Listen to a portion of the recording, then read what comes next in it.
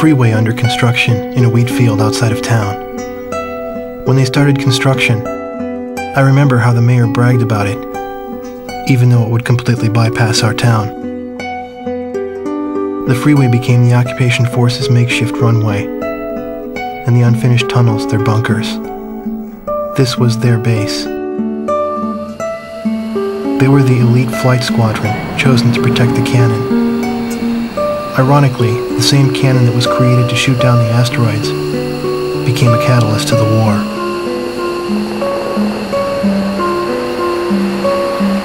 But when the Allied attacks no longer came, the squadron was assigned long-range missions that took them to distant battlefields.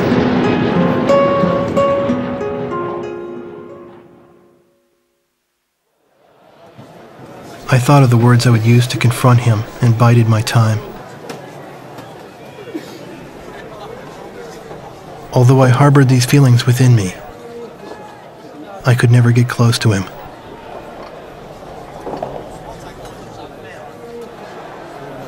His wingman was always by his side.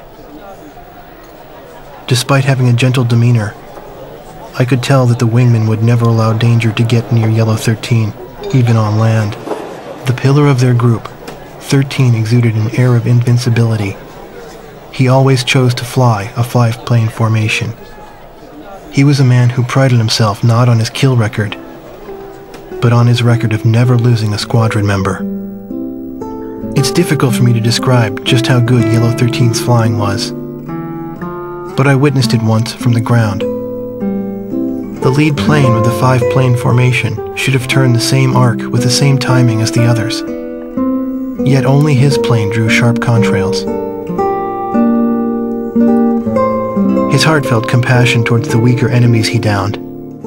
Someday, if an equal appeared and challenged the limits of his skills in a fight, he would bear no resentment about being shot down. He said this himself. And so as time passed, I found the goodness of a home in their company. Leaving them was no longer an option for me now.